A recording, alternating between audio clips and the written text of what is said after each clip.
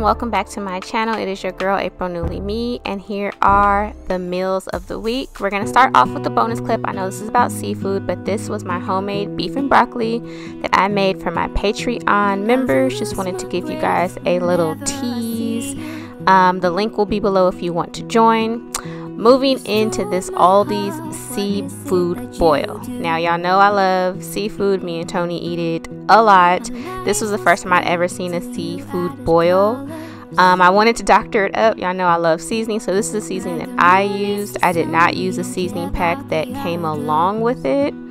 I also used frozen broth. I save all my broth that I don't use. I freeze it. I use broth instead of water whenever I can.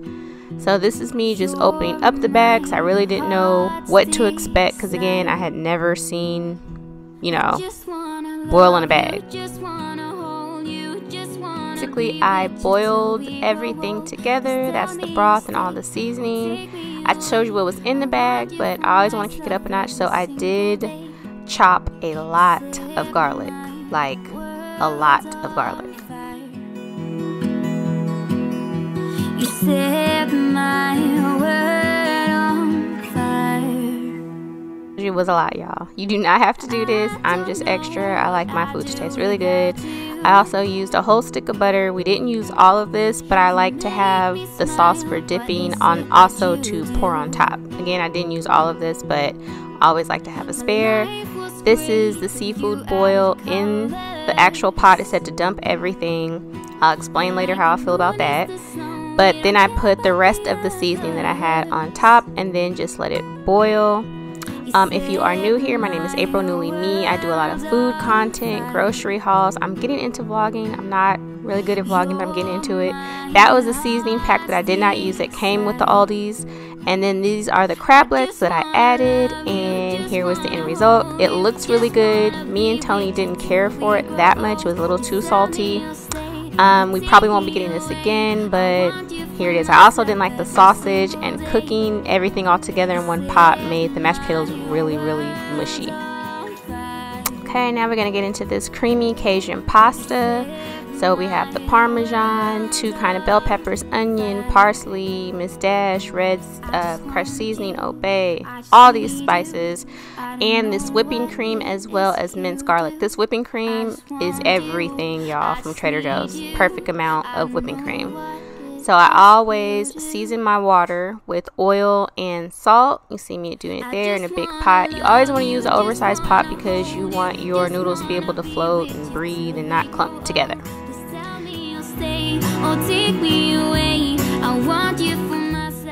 And here I am just chopping up all the veggies. Again, I used a yellow and red bell pepper. Ooh, I can't talk. As well as a sweet onion. I always have bell peppers in my house, no matter what the occasion, what the day, whenever I shop. I always have to get bell peppers and onions.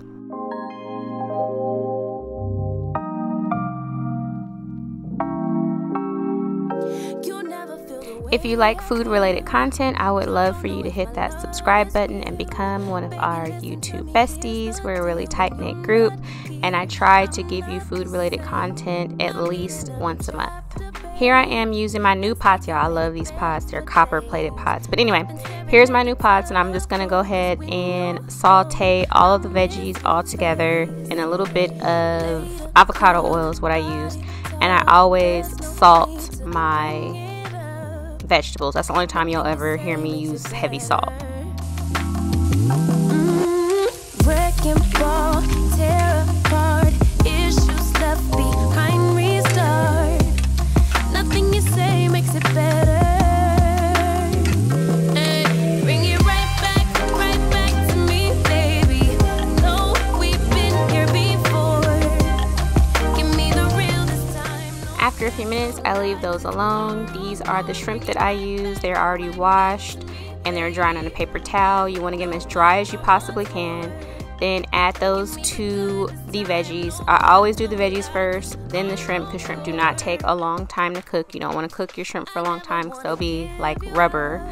And here I am adding all of my seasoning. If you are new here, I am very heavy-handed with my seasoning. I am Cajun and Creole, so we like our seasoning.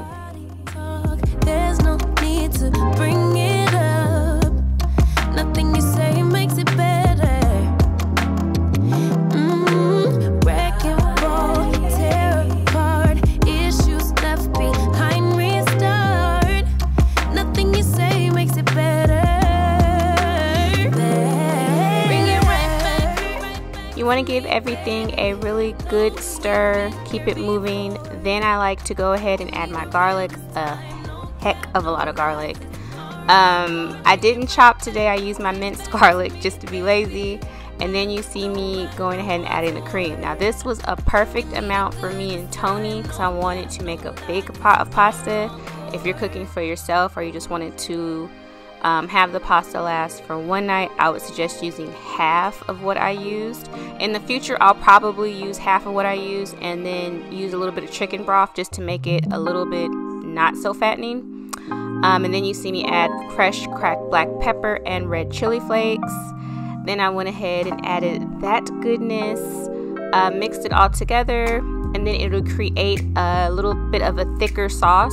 And then you just add it onto the pasta, which you see me doing here. And when you guys cook pasta, leave a little bit of that starchy water that it boils with. It helps thicken up whatever sauce that you are going to put on it.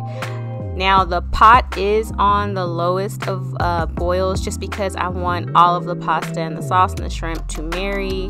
And you know, if you keep it on the burner, you'll get more of a better effect. And here is the pasta. Tony really enjoyed it and so did I. I had mine with a side Caesar salad and it was really fulfilling. Okay, and we're gonna get into our last meal, which is baked and fried fish with veggies and rice. I know you're like, how is it baked and fried? I fried my fish and then I baked my spouse's.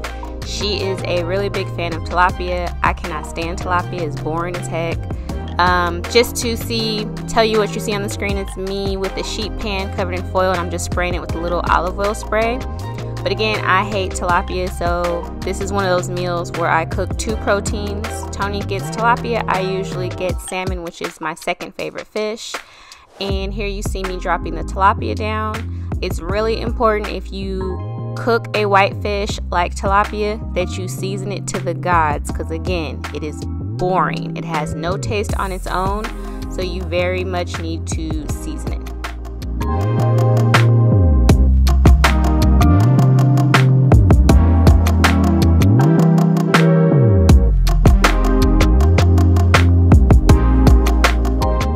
Sometimes what I normally do, I didn't do on this video, is I'll get all the seasoning that I'm going to use and I'll mix it up in a bowl together, and that way I'm just sprinkling on top.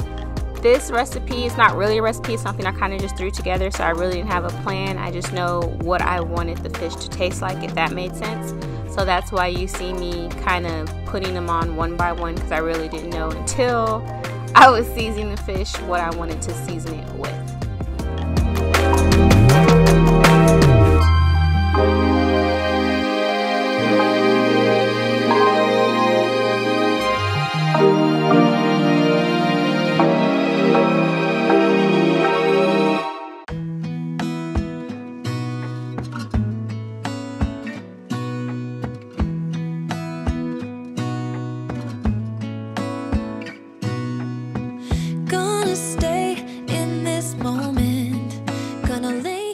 And with seasoning, you do have to make the season stick. I use a little bit of oil. You can use olive oil. I love avocado oil if you haven't noticed.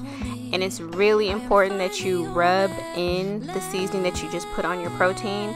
Otherwise, it's just going to fall off, and sometimes the oil will help it from burning.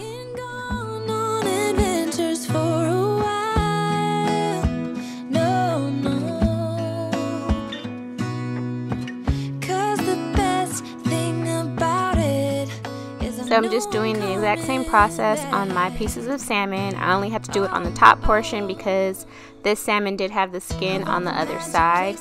I like salmon either way. I don't eat the skin. I know some people do. I just, if you cook salmon the right way, the skin comes right off. It's not, that big of a deal to me. But if you do buy salmon that has a skin on and you want to take it off, just boil some water and then run that hot water over the side of the skin. The salmon will peel right up.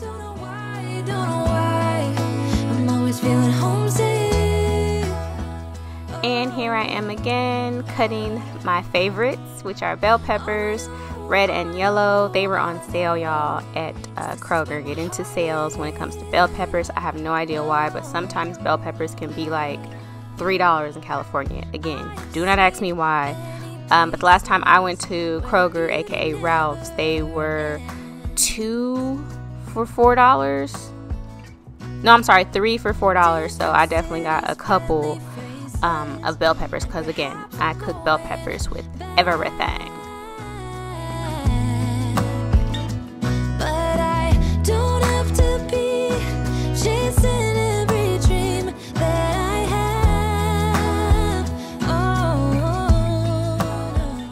Probably asking yourself, sis, this doesn't go with fried fish or baked chicken, or baked fish, and sis, it does. I like sauteed and roasted vegetables. I think those are the best two ways to have them, and I just like sometimes to saute bell pepper, onions. You'll see me use a little bit of spinach, but this is a quick, easy, healthy side. Sometimes we overthink dinner and meals, and the simplest way to prepare certain stuff is usually the best tasting. So when it comes to my vegetables, I am super simple. I love to roast them or saute them. I'm always feeling homesick.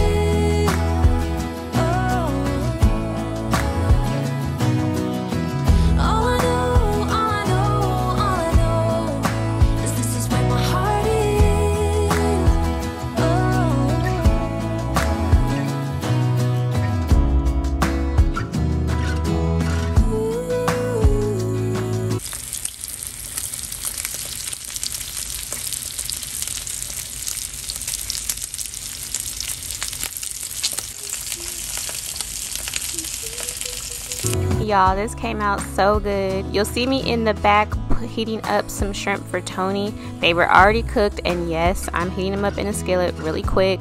She does not like cold shrimp, so that's why I'm doing that. But here are the sauteed vegetables with just a little bit of salt and pepper to sweat them out. And then here's the handful of spinach with a little bit more seasoning, and I just plop the top of the pot back on there to steam. And then once they came out, they just smelled so good. So I added a little bit of garlic to kick it up a notch. And here is Tony's plate with her boring tilapia, but I made it good. And here is my plate. And the star of the show, honestly, were these vegetables, y'all. They were so good. Thank you so much for joining me, and go ahead and hit that subscription button. Give this video a big likes if you enjoyed it, and I'll see you next time, guys. Bye.